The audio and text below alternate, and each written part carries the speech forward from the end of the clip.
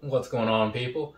So, I was just doing a review talking about some ugly 12 lows or whatever, and I was saying that like the next review was one that I was looking forward to because I was like looking forward to the shoe or whatever. This is that shoe, right? And maybe you saw me when I did like the Instagram live unboxing, all that crap, and you're like, oh yeah, he happens to like these. It's about time he talked highly about something, right? Yeah, I get it. I don't talk very highly about a lot of things, but sometimes that's just how things are, right? I try to be honest with the people, right? So anyways, this right here, side of the box and all that good stuff, as you can see, there's all that crap going on down there. But I do also have another pair pulled out over here because here's the thing, right? When I do this particular video, much like the last one, it's not going to be like the normal in-depth review because I've done a handful of 12 videos lately, so I kind of feel like I've done enough of that. So I'm today just going to give you like the brief overview or whatever, and then like the next time around I'll probably do like the full one, you know, because I don't think I need to do it every time, right? Maybe every other. That sounds about right to me. But either way, so going on, getting on into things and whatnot. This right here is the Air Jordan 12 in the Stealth colorway. Yeah, so a lot less to say than normally is about some of these colors. Now, before we go getting on into it, one thing I will say, I do have, as I always do, a single complaint, and it's mostly a complaint, I guess, towards myself because it's the price, right? I bought these from one of those overseas retailer things and whatnot, so you end up spending a little bit more, you know, conversions and extra shipping and whatever. So not always thrilled about that, but the one thing that worked out in my favor this time, or at least worked out better, I should say, is that last time I bought from Foot Shop was those the playoff 12s. Remember that? And they were shipped in a bag and whatnot. These came in like an actual normal box and stuff. So now this box is all in good shape and everything. So I was a little hesitant initially, you know, especially given like how much money they kind of spend or kind of tend to take. So since they didn't wrong me this time, I'm feeling a little bit better about them. So now that we're 1-1, eventually I have to buy something from them again and see where the deal breaker is and see which one of these is like more so the standard, you know, hoping it's this, honestly. But either way, now that that's out of the way, we're going to get on into like all the review things, or mostly comparison things, because like I said, not a full-on review. But, you know, you probably knew that. Starting with the bottom down there, what you're looking at is pretty much going to be like your standard type of outsole and whatnot. I like this one better than I like the last one because it's a little easier to see that part in the middle, and that's the thing that I like. Otherwise, it's pretty much just plain gray and white. But it works just fine. Moving on up here, this midsole area, right? All that good stuff. Pretty much your standard 12 things. Nothing too fancy about it. So it's kind of one of those if it ain't broke, don't fix it situations, I suppose. So there's that for you. Now, looking at this whole thing from like the upper view or whatever you want to call that angle that I use, right? You can kind of get a good idea for what's going on here, and what you're getting an idea for is that there's not a lot going on here, right? It's very simple. It's a lot of gray, a little less white, and that's pretty much it, with a little bit of silver if you look close enough, right? So not a whole lot going on, but for a lot of people, it's probably going to be doing just enough to make them think this might be worth buying.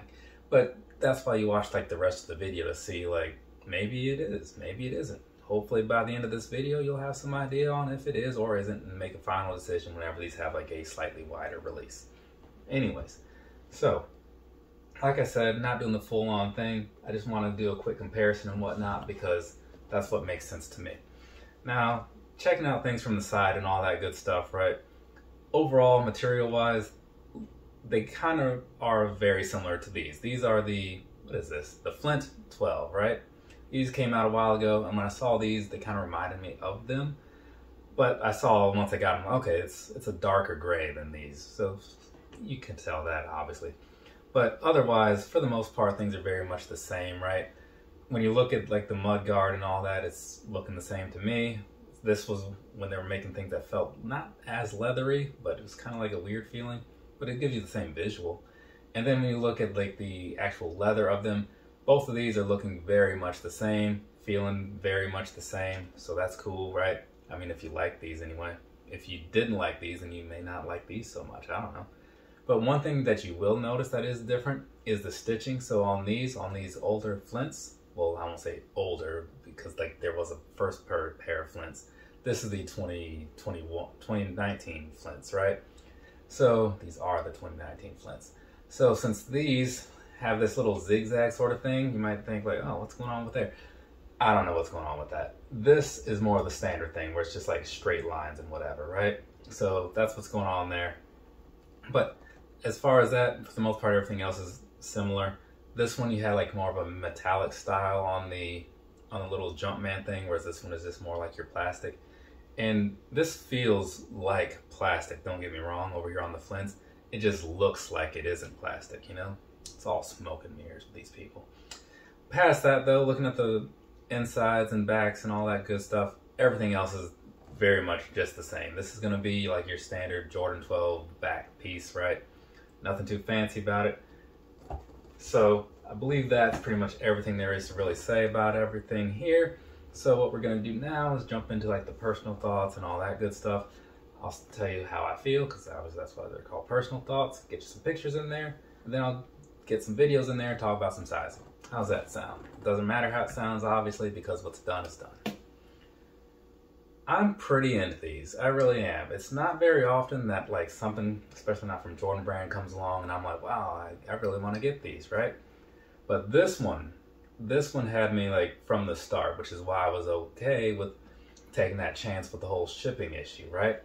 So when I got them and I looked at them, you know, up close and all that good stuff, and everything was as expected, I was pleased, right? Now I will say like the gray and the white things, it's very plain overall, sure, but to me, like when I look at something like this versus what was that cool gray 11, yeah, something like that, that was too plain. This, it's got like the right blend, you know what I'm saying?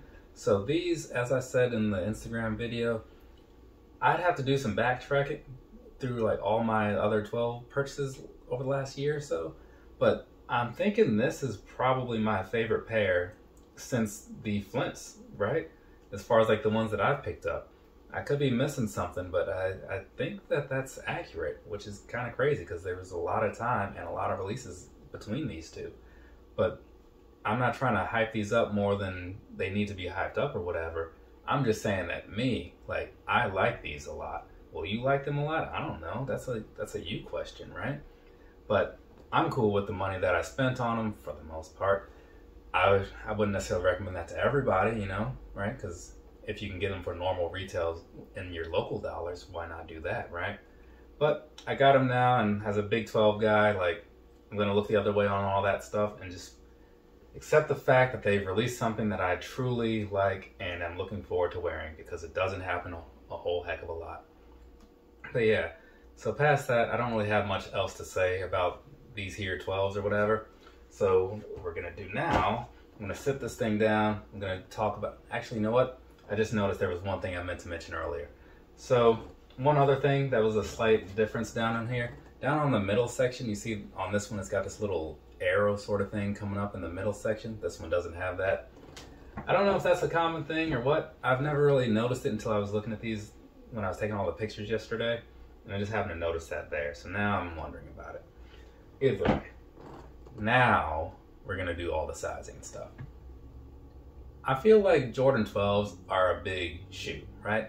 So I usually tell people they should go like a half step down because that's what makes sense to me versus like, you know, any other Jordan shoe or whatever else you normally would wear, right? So for me, that usually comes down to meaning like 9. But since Jordan 12s in general tend to be a little big, like visually, they tend to look a little big as well, as does any other high shoe on me. I go with the smallest one that I can wear, which for me is a whole size down. So that's why I get these in like 8.5, right? It just works out for me. It may not work out for everybody, but the half thing should work out for most people, right? But 12s are fairly easy to come by, so hopefully you can just kind of find a pair, try them out, and all that good stuff.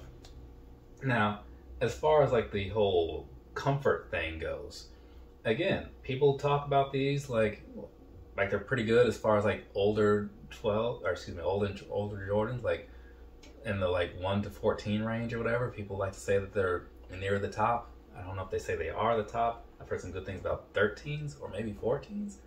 But either way, personally, I don't think they're all that great. I think it's not terrible, I guess, because they've got that Zoom Air thing in there, and it's kind of fine as far as to walk on. But walking in them as a whole, like, they just feel a little clunky at times because, like, you know, I'm not used to like high shoes, I guess, and that's kind of like a me thing, right? So when I'm walking around in these, I kind of just want to put something else on for the most part. So depending on what kind of stuff you normally walk in, maybe you'll feel the same way as I do. But just know that it's a 12. It's kind of stiff out of the box because all the leather and whatnot. So it's going to take some time to break in, and until that happens, they're going to feel a little heavy and clunky, right? But at least you got some air somewhere down in there, so that should help you feel a little bit better about it. They're also not super breathable because of the whole leather thing, right? So that's something to be thinking about since it's still kind of summer for a little while, right? Yeah. But otherwise, like, at least when you are walking around in them, they'll give you a pretty good look, unlike those other things that just, they don't.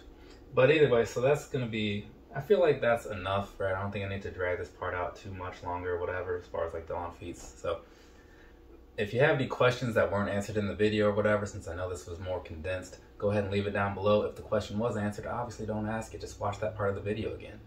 So that being said, from me to you, have a nice rest of your day or rest of your night, whatever it is, wherever you are. I'll be back eventually with more videos. I'm not sure if I'm going to do my action figure thing today or not.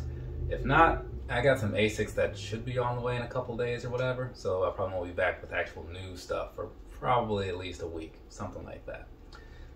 Later, people.